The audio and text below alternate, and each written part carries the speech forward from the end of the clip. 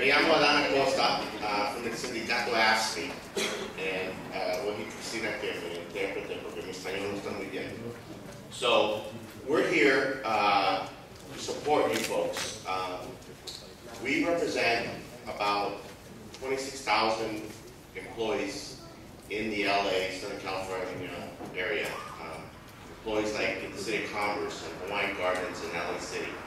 So for us, to be part of BASTA is very important. Your plight, while it's awkward, your efforts are probably no different than trying to achieve justice for workers and family like in the City of Commerce. So we want to not only be a partner with you, but also, raise the funds that you will need to make what you like to see happen in the city a whole lot more fruitful and responsive to the needs of the residents and families. Just so that you know, there's approximately 250 union households and families in the city. That is a lot of union members. While you have 36,000 residents, you have 250 union families, and multiply that times 3 relative to who's in a home.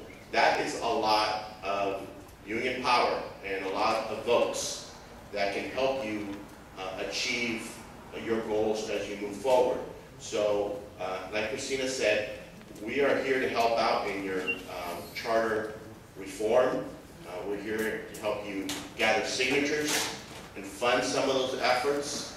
So I'm very happy in being here, and this is kind of the first time for us to get into a good fight for working folks.